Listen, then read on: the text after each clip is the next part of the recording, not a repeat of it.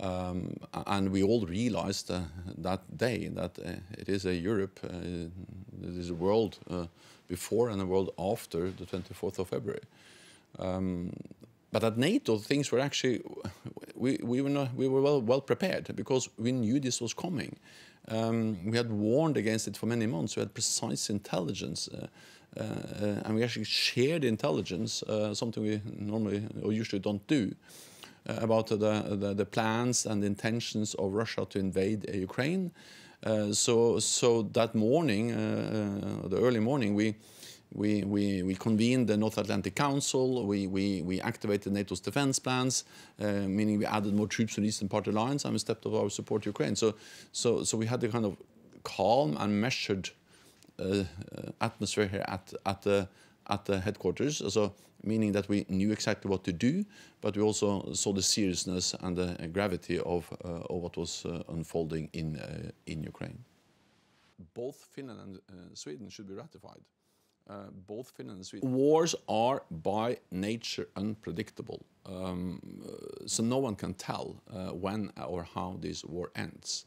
What we do know is that President Putin made two big strategic mistakes when he invaded Ukraine. The first was to totally underestimate Ukraine, the bravery, the courage of the Ukrainian people, the Ukrainian armed forces and the Ukrainian leadership. Second, he underestimated NATO and our partners because we have demonstrated a unity and resolve to provide support to Ukraine that he didn't expect at all. His plan and what he expected was to take Kiev within days and to control Ukraine within weeks, and he totally failed. The UN Charter and Ukraine. So if President Putin and Russia stops fighting, then the war will end. We will have peace. If President Zelensky and Ukraine stops fighting, then Ukraine will cease to exist as a sovereign independent nation. So this is not two equal parties. It's an aggressor and a victim of aggression. To ensure that Russia doesn't invade Ukraine. We don't know when the war will end, but what we do know is that when the war ends, we need to ensure that history doesn't repeat itself.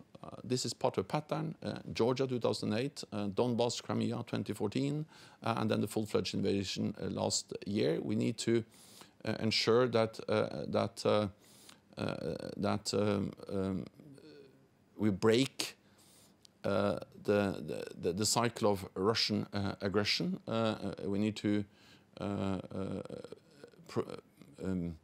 prevent Russia from chipping away at European security, and therefore we need to ensure that Ukraine has the military capabilities, the strength to deter further aggression, and also find frameworks to ensure that Russia doesn't attack again after this war ends.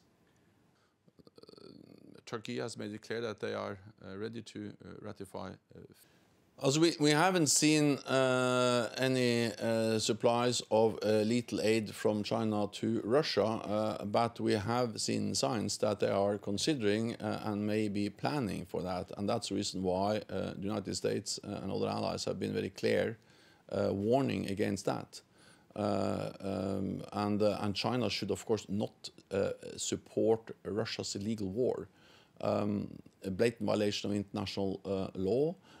China is a member of the UN Security Council, and Russia's war aggression against Ukraine is a violation of the UN Charter.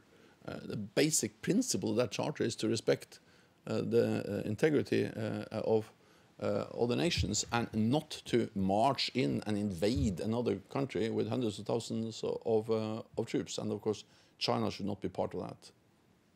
Signed the new charter, and NATO allies are not party to the conflict, but there are some challenges remains when it comes to Sweden,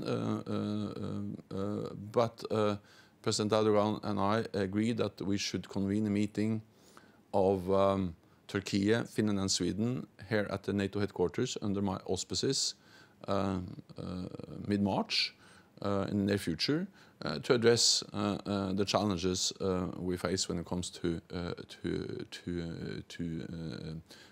Turkish ratification of the Swedish accession protocol. My message is that both Finland and Sweden should be ratified. But NATO reacting. So we see some progress. We see some progress. I welcome that Erdogan, that President Erdogan and I agreed on the meeting that will take place here in Brussels in the near future, and then we need to work on the remaining issues to preserve peace and to remove any room for miscalculation in Moscow.